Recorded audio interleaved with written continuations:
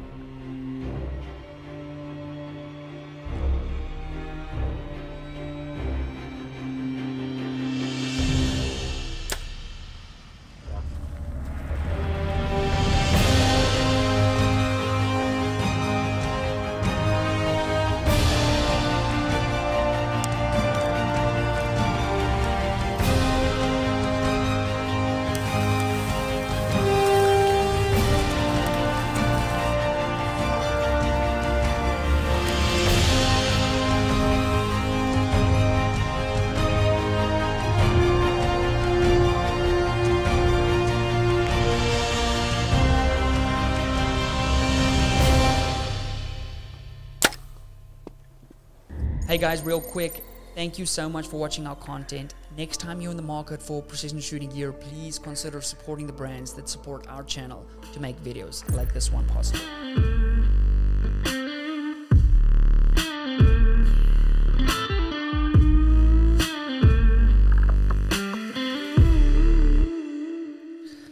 I must say, I really enjoy that little jingle because it means we're going to sit down and have a little talk. Even though it's one-sided, this is a really good platform for me to sort of just share with you guys what's going on in my life, in sort of the life of the channel, business adventures and stuff like that. Now, I highly recommend, if you're listening to the audio version of this only on your favorite podcasting app, to check out the intro, because I would have skipped that out of your version.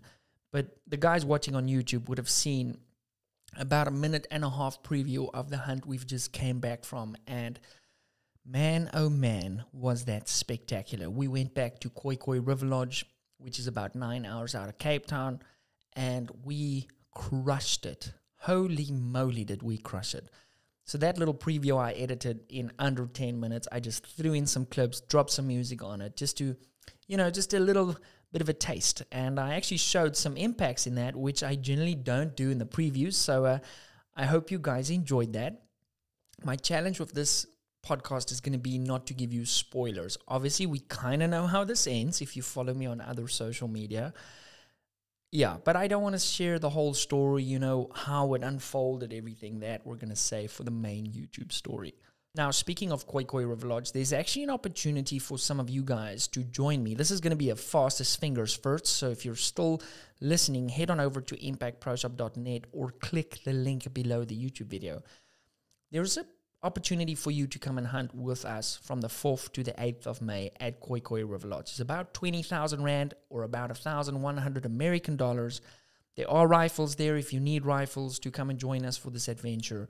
It's going to be fastest fingers first, as I said. So the link to join us at Khoi Khoi 4 to 8 May 2023 is below this video. I look forward to seeing you guys there. My brother and I are after a very specific animal again for that adventure. So I hope you guys get to join us. And I'm very excited to meet the guys that are joining us. There's 1 or 2 guys from our Patreon community joining us.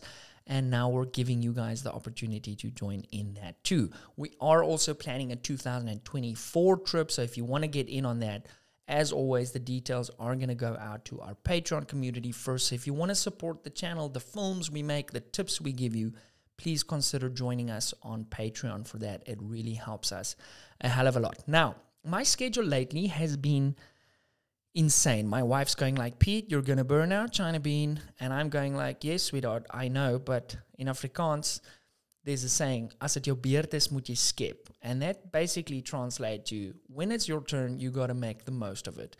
And that very much for us is hunting season. And I know a bunch of you guys have, gotten on board with the channel for the precision rifle content.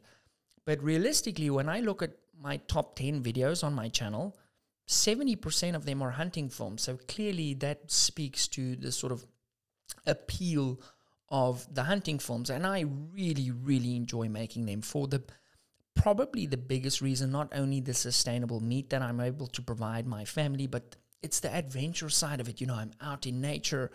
It's a hell of a good time. My brother's there. We're meeting amazing people, very successful entrepreneurs that generally operate these hunting farms, and I get to tap into that mindset too, which is something that I'm super, super keen on. As you guys know, I'm essentially an entrepreneur at heart, and I've decided to make my stand in the YouTube space, but I really love business, and it really floats my boat. So from that element, I really enjoy making those films. Don't worry, the precision rifle content's not going anywhere, but when we go into hunting season, I got to make the most of it. Now, tomorrow morning, I leave on my next hunt for the season, so it's 2 hunts in 2 weekends. And in fact, I was actually meant to swap these around, or they were swapped around at first, but the place we're going to this weekend, they got hit with massive rainfall lately, and they got a lot of damage. A large section of the property was inaccessible due to roads washing away or just insane water levels. And then to top that all off, the neighbor's farm, his dam burst, and then they had like a flash flood on top of an existing flood. So it was just really a sort of bad situation all around, and they'd made so much effort to prep the property for us to come and do a beautiful video of their property. The place is called Groot Sleutelfontein, and it looks spectacular, and I cannot wait to go hunting there. For this trip, we're after a sable. Now, I've never harvested a sable before, so I'm super excited. I will be going after a big sable, so hopefully we'll do a mega beautiful mount that'll be in the Impact Pro shop. And I'm very, very excited for this one. We're also going to try and do multiple videos for you guys so that you get to enjoy the trip. I'm taking my wife and my little one with on this trip, so that's very exciting. My little one's been saying the whole week she's going to take her little water pistol, and then she's going to shoot the animals, and she's going to wash them nice and clean. And when she's done, I can then shoot them so we can make biltong and drovers from them. So I've kind of been prepping her from a young age. You know, this is where meat comes from. It's not like something we just buy in the shop. Something has to die in order for us to eat meat, if we want to eat meat. And for that matter, if you're a vegan too, you're kidding yourself if you think nothing's dying for your kale. But that's not the subject of this podcast, and I don't think that's really my audience, to be quite honest. Although we have encountered the odd person that hunting really doesn't do it for them, but that is also okay, you know, each to his own.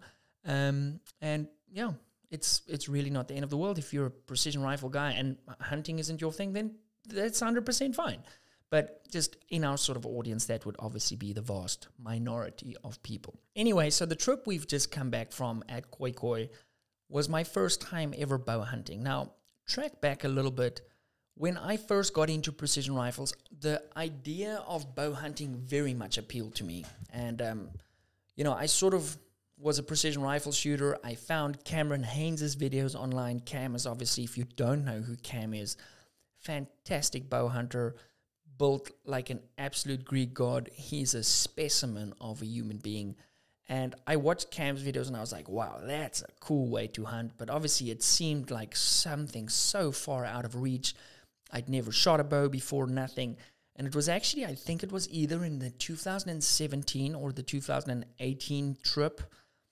I think it was 2017 when I went to Oklahoma City. I walked into a bow shop there and I was like, I want the sickest of sick setups. And I actually purchased 2 bows, Hoyt Carbon RX1 with, you know, the best of the best. We just absolutely loaded this thing. At the time, Bitcoin was absolutely pumping.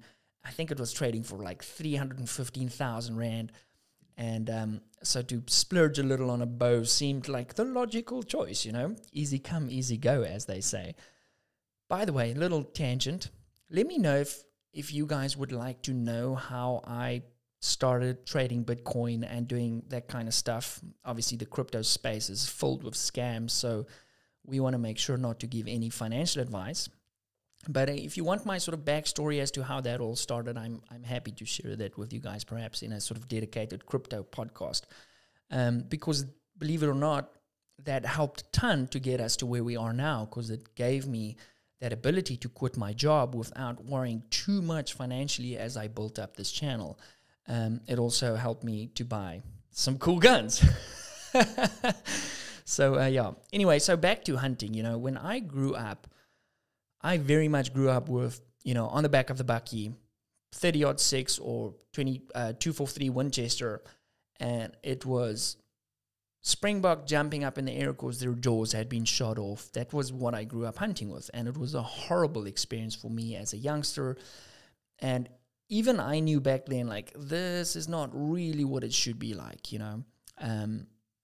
So I really wanted to do it right, and that's why I rifle hunted for so long. And what stopped me from doing a bow hunt is I needed the timing needed to be right. And I got a call from Vian a few months, probably about a month and a half ago. And Vian, he's the guide at Koi Koi. And Vian said to me, Pete, we've got this roan, by the way. We spent 750,000 Rand on her back in 2000, around about 8 years ago. She's very old. She's given everything she can to the herd. She needs to go, because from here on in, it's downhill for her, and she's getting skinny. We can see she's not eating right, so her teeth are likely worn through. So if we wanted to take something, this would be a very good video to do, like an ethical, you know, because there's no natural predators, and you guys will see this when we make the full film too. You know, the farmers around this property farm with cattle and sheep, and they'll shoot things that will eat the cattle and the sheep. And those things are the same things that will capture the wildlife, okay, when they start getting old and frail and not keeping up with the herd. So her alternative was going to, you know, because of the lack of no natural predators, she was going to die slowly over the course of a year. So we wanted to spare her that. And I said to Vian, like, this could be an opportunity to, you know, bow hunt something. And he said it might very well be, because when he saw her and he saw the conditions she was in, he got pretty close to her. So then came the channels like, okay, cool, I haven't really been shooting my bow that much. You know, I'd shoot the odd time. My brother would come over, would put the butt up in my garden. I can shoot about 40 meters in my garden, which is quite far, you know, for staying in an estate. And I wasn't great at it. To be honest, my brother was much better at it than I was. So basically, over the next month and a half, I've shot my bow every single day without fail. I'd go to the gym, just sort of my normal routine. And then every evening while my wife was bathing the little one, I'd be out in the garden and shoot 50, 40 arrows with the bow every day. And who would have thought I actually got better at it pretty quickly. Now, the danger with the bow, as with anything, we tend to develop habits, you know. And if you haven't gotten the right instruction, because I've never been taught how to shoot a bow, I kind of just figured it out. And you will have a tendency of developing bad habits, which will be really hard to detrain later. And the same thing applies to rifle shooting, whether you're shooting a magnified optic or if you're a golfer. The same principles apply. So it was very important that, you know, you learned the right way. Now, I didn't have that luxury, you know. I once went to a bow place here where you can shoot indoor archery. And when I pulled out my bow out of the bag, they said, the bow is camouflage, therefore you cannot shoot in this facility. And I was like, what? It was the weirdest thing. It's like some people just don't like making money, because I was like quite happy to, you know, get the arrows tuned, you know, do what we need to do, get coaching the works. But because my bow is camo, they just turned me away, which was stupid. But anyway, so I sort of self-taught. Then we got to the farm and I had to like sight in my bow. We had to just sort of change I think it's the drop plate or something on my thing, just to match up sort of with the ballistics. We put a broadhead on. I was shooting the Slick Trick broadheads that I got back in the day in Oklahoma. And when Vian saw them, he was like, these are the bee's knees. So I was like, okay, cool. So the guy at the bow shop obviously sold me the right stuff. So thank you very much to the bow shop in Oklahoma for not pulling one over me, because you could have very easily done that, because I have absolutely no freaking idea what I'm doing. Anyway, so we put up a target at 50 odd meters, and I'm going like, boy, oh boy, this feels much farther than I was shooting at home. But, you know, we get everything dialed in, and then we basically head out on our hunt. And that's where I'm going to leave that sort of version of the story for you guys. Perhaps we can pick up a little bit after the fact, like the overwhelming experience it is to harvest something with a bow. It's very, very, I just got goosebumps through my upper body. It's it's so different to shooting something with a rifle. And that's something I don't think you can explain to somebody that hasn't harvested something with a bow. It was completely unexpected for me. I didn't expect to feel that way. It's very difficult to describe how I felt after the fact. It was like perhaps a calmness that came over me afterwards, and it lasted hours afterwards. I would say probably lasted the whole day afterwards. And it was just this sort of sense of being mellow, at one with nature, you know. It was unbelievable. So I hope and pray that I get that same sensation the next time I shoot something with my bow, because I think it was honestly the most calm I've ever been since I can remember. And what an experience. And it's all on video, and I can't wait to share it with you guys. So this weekend coming up now, we're going to this Groot Sleutelfontein, as I said. I've just got goosebumps through my arms again. It was really, guys, it was unfreaking believable. I'm so grateful for that experience, and I can't thank the guys from Khoi Khoi enough. And the way it all planned out at the end, man, it was, wow, it was amazing. So anyway, back to the rifle stuff. This weekend coming up, we're going to Groot Sleutelfontein. As I said, we're going after a sable bull. I've never harvested a sable before. I am going to go after a big bull, hopefully Roland Ward level bull. And we might try get a Nyala or something like that, or some other stuff too. Hopefully do a few Springbok too. So we'll try and diversify to give you guys sort of action-packed video versus story video. It's always funny for me how, looking at the analytics, I'll upload a video of just, a compilation of kill shots, and it's got 2 million views. And then I'll do this beautiful cinematic video with story and everything, and it's got 50,000 views. So it shows you what people want to see. And it's a very difficult one for me, because at the end of the day, this is a business, and more views equals more money. But I still want to do the storytelling part, because that really scratches my sort of creative itch, if you will. So I'm excited for this trip coming up. I'm excited to have my wife there and my kitty there, because that generally for me is the hardest part of going hunting, is being away from my family, because I love my family so much. And, yes, nowadays we can do video calls and stuff like that, but I'm so blessed to have such a good relationship with my wife and my kid. And as soon as second day on the hunt, I go I really want to hold my kitty now, So it's going to be super fun to have them there with us. I think for my wife, though, it might be a little bit of a wide awakening to see this is actually work. Because I think she may be thinking that, we sort of go hunting and it's like a fat jaw, and we drink a few beers afterwards. We never drink while we're hunting. We drink a few beers afterwards, and, it's just a good time, and we happen to film it all. But there's a hell of a lot of work that goes in on the location itself while we're filming, thinking about angles to do things. And, never mind that. Just imagine bow hunting by yourself, sneaking up on a group of 30 plus animals. So that's 60 eyes scanning for predators.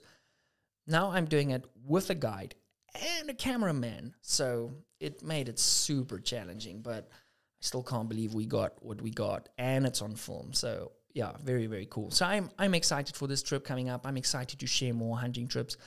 This year we're also going hunting abroad for the first time ever. Unless you count Namibia, might go back to Namibia pretty soon too. I'm potentially going to Scotland to shoot a stag in Scotland, so I'm excited about that trip. There's going to be a lot of hunts this year, and it's just going to be a fun year of making those kind of films, and I hope you guys enjoy them, and I hope you're excited as I am excited. We've also invested heavily again in camera gear, so I want to thank our Patreons and the sponsors of the channel for just helping us level up our gear so we can show you guys, the stuff you'll be seeing in the upcoming videos. Anyway, guys, on that note, I have to start packing for this hunt we're leaving on shortly. So it's cameras, memory cards, charge, everything. It's going to be a hell of a thing. So we're leaving super early tomorrow morning, and I can't wait to share it with you guys. I was thinking maybe of doing a podcast in the car on the way there with my brother, who helps me film. And maybe I'll do that, because I did also buy some new microphones, because in the last video I asked you guys to vote on which sound you like better, and you chose the studio mic, which I also like way better. But that other lapel mic was an old mic, so I've basically just put that in a drawer and bought new lapel mics, which is going to help a lot for the hunting and just to get quality audio, even though sometimes the camera might be far away from me. With the microphone mounted on the camera, obviously, as I get further away, the sound just goes away. So, yeah. Anyway, just wanted to give you guys sort of a rough update as to where we are, what our plans are, and I hope you enjoyed the preview again on the beginning of this video. Thanks for watching. I'll see you in the next one. Bye.